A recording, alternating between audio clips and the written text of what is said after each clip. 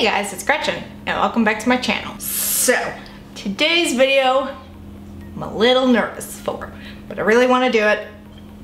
We're just gonna do it. We're just gonna go ahead and do it. Today, we are changing my Rook for the first time. I'm a little nervous just because if you saw my video about going to a pink theme, there was kind of a change in fail there. And so I'm a little scared to change any new piercings that I've never changed before, meaning my Rook. That one was the Doth, whichever one you want to call it. But my hope is that with the Rook, because it's a little bit more visible than the Doth, that it will be a little bit more easy to change. But I guess we'll see. Unfortunately, there is a little bit of a bump on my Rook right now, but my hope is that changing the jewelry from what it was initially pierced with will help clear that up, because the jewelry I have is a better quality than this. This is surgical steel. Just because it says surgical doesn't mean that it's great. So my hope is that because this is titanium, that my ear will like it better. So yeah, but I've already gone ahead and cleaned it. It had some crusties on it and it did bleed. I don't think I've ever had a piercing bleed as much as my Rook has, and that's mostly because of the crusties. But before I actually get into changing this, and I will put a timestamp somewhere in case you're impatient and gonna be one of those people that have to comment, "She actually starts changing her piercing at blah blah blah." I thought I'd give a little backstory on cleaning my piercings real fast. For piercings that need a little bit of extra help and where H2O doesn't cover it, I use this Provon antimicrobial lotion soap. Got this from Amazon. Someone recommended this to me on a piercing video that I did last summer. Someone commented, said this is what they use. I've been using it.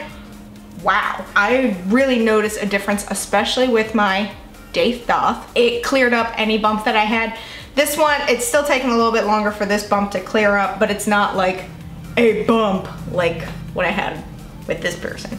So, if you're in the market for a good, soft, non-harsh soap for any of your piercings, I recommend this. I'll link where I got it from in the description below in case you want to purchase some yourself. But I just cleaned my Rook with this soap. I put some on a Q-tip, just went around each end, then took another Q-tip and then rinsed it off. And so it's clean right now here. But I do have jewelry, which came from Urban Body Jewelry. I really like Urban Body Jewelry. You have to dig a little bit to get good quality jewelry, but this is titanium. It is 3/8 of an inch in length, so it is a little bit longer, but that's okay. I'm okay with that. I'm okay with a longer one. It's got like diamond looking stones on either side, cubic zirconium. But I am hoping to do a video where I change all my piercings again to like a clear theme. The pink one I wasn't feeling too much. I liked those stones because they were like pink opals, but I wasn't feeling it. So we're gonna go to clear. I've always liked the diamond look, so yeah, there's that. It is 16 gauge. There it is in its bag, and it is in a sealed thing, so it hasn't come out of this. I am, however, still gonna clean it with some H2O and extra precaution. So I'm gonna take it out and clean it before I take this out, because I don't want there to be any lull time in between changing them. I just got really, like, lost my... Let's go ahead and pop this bad boy out. Put the seal. My hands are clean, by the way. When I clean this, I wash my hands. Here is the jewelry. Very tiny. Da-da-da. I'm going to put it on this, and I'm going to spray it. I need to get more H2O. I'm also gonna go ahead and unscrew the ball so that it's ready to go. Yeah. All right, so that is all done. I guess now is the time to take this one out. Guess I'll zoom y'all in. Well, you won't be able to see it too well. I do have a mirror right here, just a compact mirror from one of my makeup products. So Sorry for the close-up. But yeah, this is what I'm gonna use. Ooh, we're looking a little gross right now. I'm gonna go ahead and feel for which ball needs to be unscrewed, because I have no idea. Oh, okay. All right, so the ball is out. All right, so we're gonna go ahead.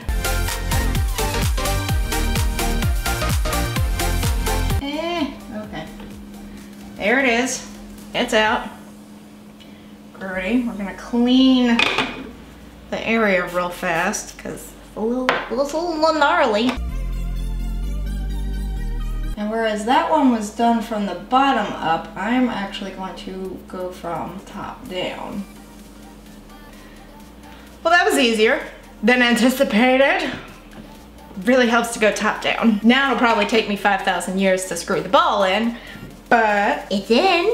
Oh, a little blood. Hello, it's me. Bloody hell, what the hell? Helly. Ooh, it's a bloody mess in there. Now let's try this again. Maybe this is why people do it from the bottom up. It's probably a little bit easier to screw a ball in.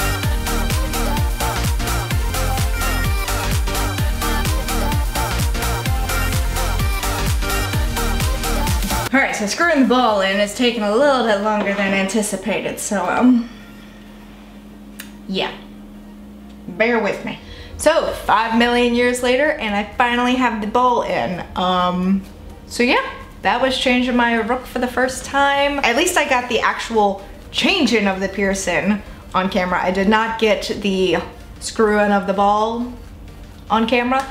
I did have to go into my bathroom and get a bigger mirror with a ring light around it in order to see it, and y'all would have been sitting here for a really long time if I filmed all of that, and even if I sped it up. Would have been a long time. It is a little bit difficult to get the ball screwed in and everything if you do it from the top down, but if you insert it from the bottom up, it's probably a little bit easier. But inserting the jewelry from the bottom up, I was finding to be a little bit more difficult. Far easier to see the top hole, feeding it through that way. That's kind of cool that it's one of those piercings though where you can do that. You can pick whichever way you prefer. All I know is I won't be changing this for a while. Much like the day doth whenever I get around to actually changing it. Because I did buy new jewelry for it, but we'll see how that goes. So this was the first piece of jewelry to be changed to my new clear theme. The others will come at a later date. But that is it for this video. If you enjoyed it, please give it a big old thumbs up. Go on down there, hit that subscribe button wherever it may be, because I would really, really appreciate it. And until next time, bye guys.